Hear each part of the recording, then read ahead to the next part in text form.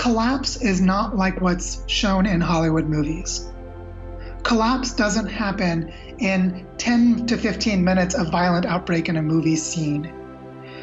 Collapse happens across decades to hundreds of years.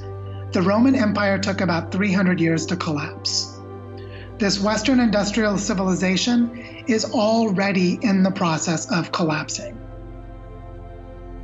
The United States as an empire is already past its peak and going into decline. If we recognize that collapse is longer timescales than we normally think about, and that it's already underway, this allows us to let go of the feeling that we need to stop it from happening, because we can't stop it from happening.